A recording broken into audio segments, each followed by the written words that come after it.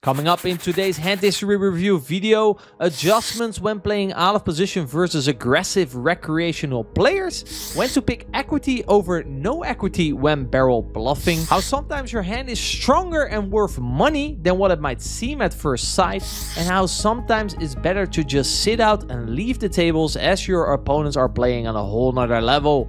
Make sure to rate my hands 1 out of 10 in the comments down below. Remember to like and subscribe. Without further ado, let's get into the first hand, which we will start off with a little limpy in early position with ace king. Now you might be asking yourself, wacko, why so tricky limping in with the ace king in early position? Well, that has everything to do with the players left to act behind us, as in this case the button is a loose aggressive recreational player. When you're out of position versus loose, aggressive recreational players, your equity realization and fold equity pre-flop is significantly reduced. Now, what kind of consequences does it have to our strategy? We should be opening way tighter than the original solver range suggested, right? Because that range was assuming that the players behind us are also playing GTO and we're enjoying a certain amount of fold equity and equity realization. But because there's a recreational here, that now doesn't count. Now, the quote normal straightforward adjustment we could then be making is we can start opening way tighter and probably for a bigger sizing. This is one way we can punish it, or we can start limping. And the reason why I like limping is a player profile like this is usually not going to stick around for all that long at the table. So if we are just going to really knit it up and wait for a good hand, chances are that before we finally get dealt that good hand, the players, especially in position, will have already taken his money. What limping then allows you to do is it allows you to get in there and try to stack the recreational before the other players have taken his money. Another benefit of limping is that we can significantly boost the pot pre-flop when we want to. So in this case, I'm going to repop it to 200. So let's say he had a hand like King Jack offsuit and I would have raised to my regular 2.2x. He would just call that, and now he will have isolated me to 40 and I make it 200. Instead of playing a pot that's like 6 big blinds, we go to the flop with a pot being 40 big blinds. So those are like two general benefits and adjustments that I like to make when the recreational position on me is very loose and aggressive. Playing low boards out of position, this is not only a limp up, but in general, let's say you made a 3-bet and you're playing out of position versus recreational players. What I like to do is I like to start with doing a lot of checking. Now, this is because on average, actually on both flop and turn, when checked to, recreationals are going to be overstabbing. Now, if you do decide to go for a c-bet, a spot that you might find yourself in quite common is that then the recreational raises you and you're not really sure what to do. This is a note that can be prevented by simply checking and letting him stab. Now, all the hands that you would initially want to c-bet, you now move to the check raise. Now, this actually also makes way more money because now on top of your c-bet, you would also have his stab. So basically, you're kind of investing in your bluff. You're letting him make a bluff so you can rebluff if you have, a hand like King Jack with a spade, for example. Now, obviously, I've blown up the pot significantly, which is actually very good when we're out of position, as the shorter the SPR, the lower the positional disadvantage for the out of position player. Villain goes ahead and stab half pot, which I think he will do with a very wide range. I think folding is out of the question, so now we have to decide, do we want to make a call or do we maybe want to just get the money in? I decided to go for the latter. I threw my money in, and there's a couple of reasons why I really like this play. First of all, it reduces his positional advantage and it removes all his playability because we are simply all in, so he can no longer bluff us off. So let's say, for example, we would check call and turn is the 9 of spades and he jams. What do we do? Do we call? Do we fold? Probably we have to fold, but we're not really sure where we're at the hand unless we have a very good read on our opponent. If we really think he's that insane that we can just literally close our eyes, we call twice, it's fine. Another advantage is when we jam is we always get to realize our equity. The third advantage when we jam is that we sometimes get called by worse. So let's say he has like ace 5, 5, 6, a flush draw. He's very likely going to call us. He might sometimes fold better, but the SPR is a little bit too shallow. I don't think he's ever folding a pair, to be honest. And he's going to fold out some hands that are pretty live. Let's say he has a hand like 10 jack of clubs, or just in general a hand like 10 jack, 2 live cards and backdoor straight draw. And especially if we call, that hand has a lot of playability advantage versus our hand. So these are, for all these reasons, I like to jam it in. Now, these type of plays are actually solver proof, but usually you want to have the king of spades simply to have more equity when he does have a pair. In solver land, obviously everything is close, so you need that extra equity, where here I don't think it's close, and I just want to be ripping in most of my ace kings, ace queens, ace jacks, etc. Now, obviously, the lower we go, you know, let's say we do have ace 10 offsuit, probably I want to have a spade with it, because, you know, we will now sometimes get called by hand like ace jack of spades, or, you know, he will sometimes call you with ace queen or ace king offsuit, and that's not obviously not very good for a hand like ace 10. Let me know, rate this hand, roast this hand, do whatever you want. Comments down below, 1 out of 10. He does go ahead and make the call, which, you know, it's going to happen a decent amount of the time, and it's perfectly fine. Obviously, we prefer a fold and take it home straight away. And in this case, he unfortunately had a 7. Now, obviously, we still have some equity versus a 7. That's also what I like about this hand. We're very rarely dead.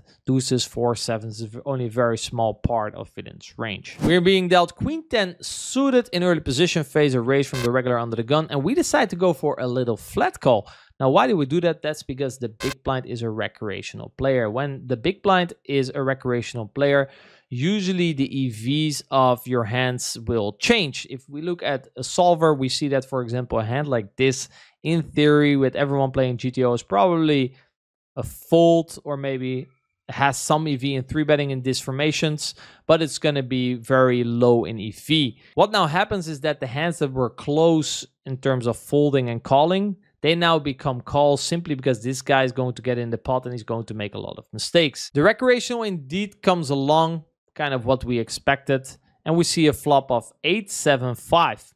That's not a great flop. The recreational leads out for 1 big blind, and the regular gets out of the way. Now we have 2 options here. I think we can either call or raise. Folding, I think, is out of the question. We only have to win the pot 11% of the time. I decided to go for a raise. I think in general, this bet seems to be on the weaker side on average, and I think just raising will already generate a decent amount of fold equity. What I like about queen 10 of clubs here, if he does come over the top, we have a very easy fold. Let's say I had like queen 10 of diamonds. I would have preferred way more to see myself call, or let's say you have a hand like 10 jack of clubs. I think this is something that players often get backwards. If you have a hand like 10 jack of clubs here, you might be more inclined to raise because you think you have equity. However, we have to take into consideration that this guy can come over the top a decent amount of the time. And then you don't want to be raising a hand that has like okay equity and raise you off. In this case, a gotcha to the nuts. He can have a lot of 6x. And then if we hit a 9, if we have 10 jack, that's obviously a situation that we would like to guarantee ourselves to be in. So if I had like a 10 jack of clubs here, I think we should always call. I decided to raise with the queen 10, just applying a lot of pressure straight away on like 1 pair hands. Yeah, kind of seeing what develops. Turn now is the 8 of diamonds. He checks, and I think most players now here would probably be done with their hand. I will talk here again about the same concept. If you have a draw here, let's say you had 9-10, okay? I think betting here is quite a big punt. I think when the SPR gets small, and again, we have to take into consideration that this guy can now definitely just check rip it in with a 5 sometimes, or a 7, or of course an 8, or a draw. I think his check raise percentage is going to be quite high here, especially on a double flush draw board. This is a general trend that you'll be seeing.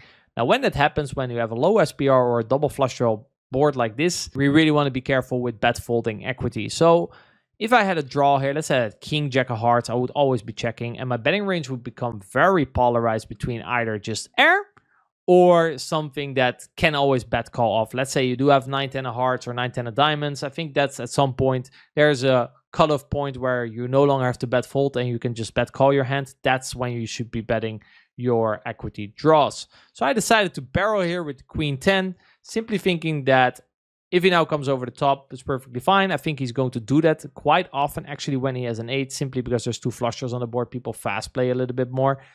I will actually be good some of the time. This is actually something you have to always take in consideration when playing versus recreational players. Let's say he has a hand like 9-10 here or queen 6. He's very likely to call.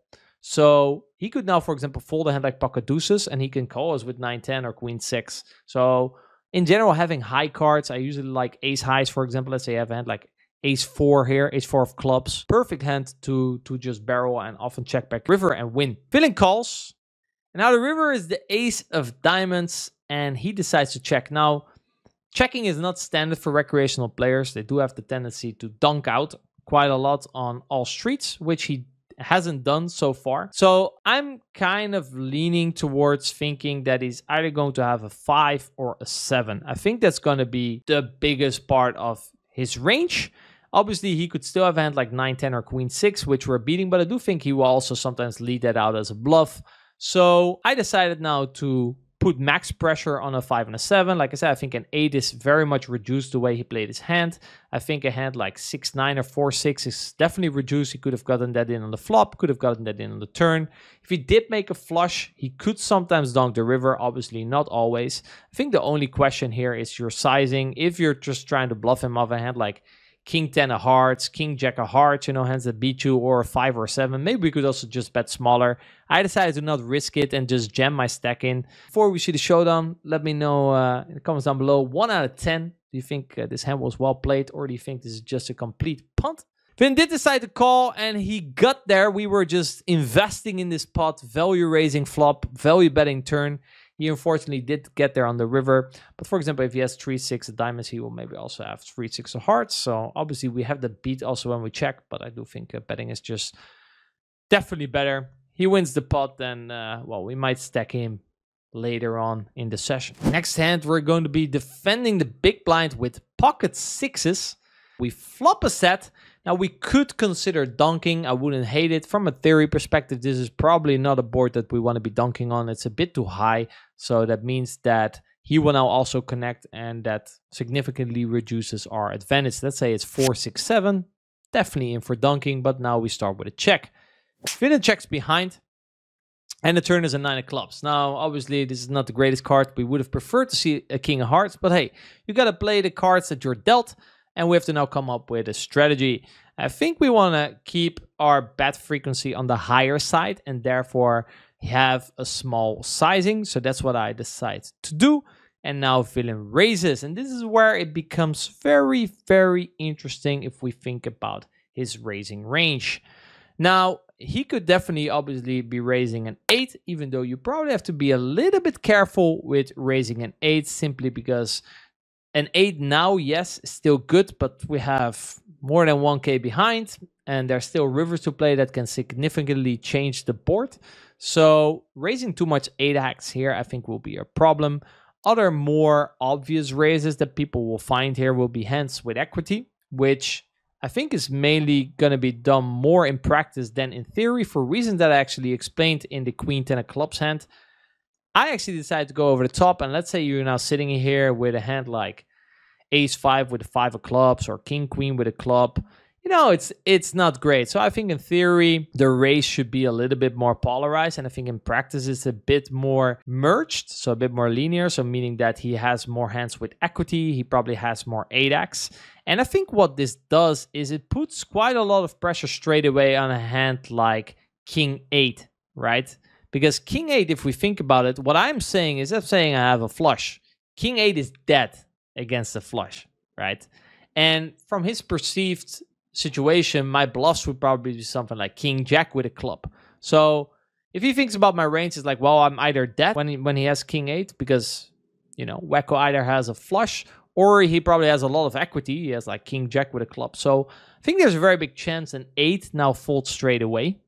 And let's say he has a hand like 2 pair, like 9, 10, 7, 9, or like a King Jack with a club or King Queen with a club. He's likely going to call. So this is what I meant with on first glance, my hand might actually not look that great. But if we think about it, it's actually a very good hand. So I decided to come over the top, filling calls, which I do expect to happen some of the time, of course. And river now is a 5. What is the highest EV play? Well, if we thought about it, that he could have a hand like 10-9 or 7-9 or a missed flush draw, I would say it's probably block. I think block is a perfectly fine play here.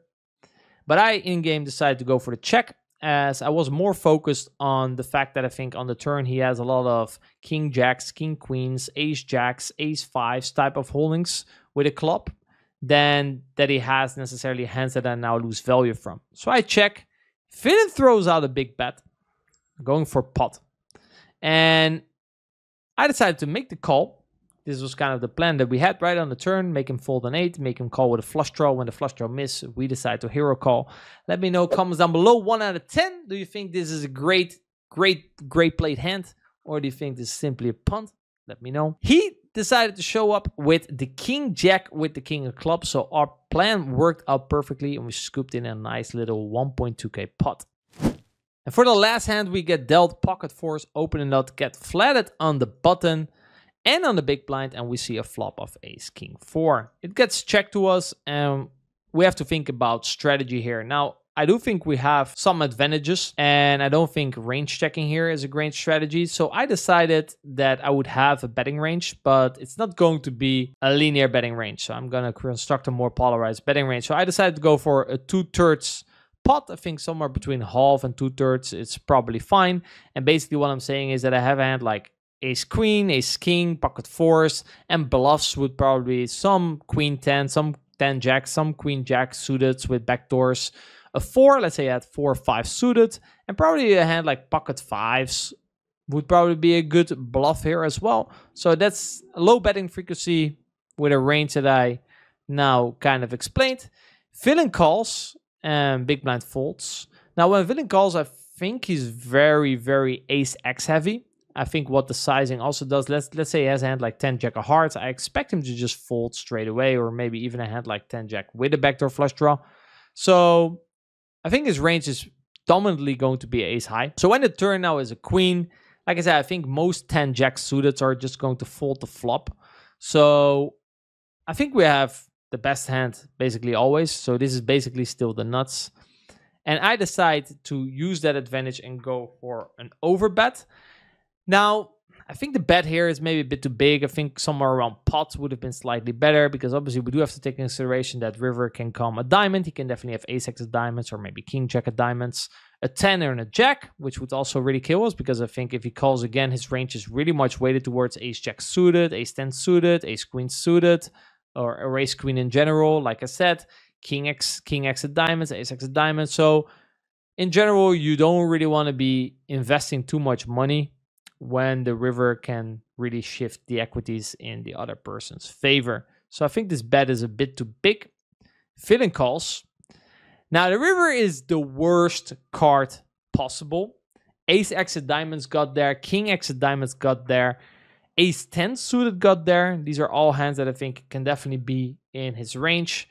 We could maybe find a bet sizing for which we could value better hands, probably around 10%. Try to get a call from ace jack or ace queen. But I decided to check and kind of give up. And when villain jams, I didn't really thought much about it and just snap folded. And to my surprise, villain showed up with turning ace queen into a bluff. Now, this guy we've actually had on our podcast. It's Mr. Prodigy. Shout out to Mr. Prodigy for owning. And this is kind of what I meant with sometimes, guys, you know, you just have to accept that some of these guys, they're on a whole nother level. And we should just sit out, leave the table, and probably find different players to play against, because this guy is at a whole other level. Shout out to Mr. Prodigy. If you haven't seen the podcast, go definitely check it out. It's a very smart guy, very good talk. Let me know what you thought about this hand, how I played it. I think the main decision-making point that we could talk about is maybe the turn sizing. And I guess the river strategy, obviously, if he always bluffs always ace queens and ace jacks, he's probably going to be significantly over bluffing, right? So you could make an argument, well, if you really think your opponent's at that level, then he's over bluffing. But the majority of players are going to be massively under bluffing here. They're just going to check behind ace queen and not really think about it. And this shows, I think, what makes him such a strong player, that he considers turning a hand like ace queen into a bluff here. Really shows you that he's thinking about the game. Hope you liked this video. If you did, leave a like. If you liked this video, chances are you will like this video here as well. So go check that out, and I'll see you guys in the next one.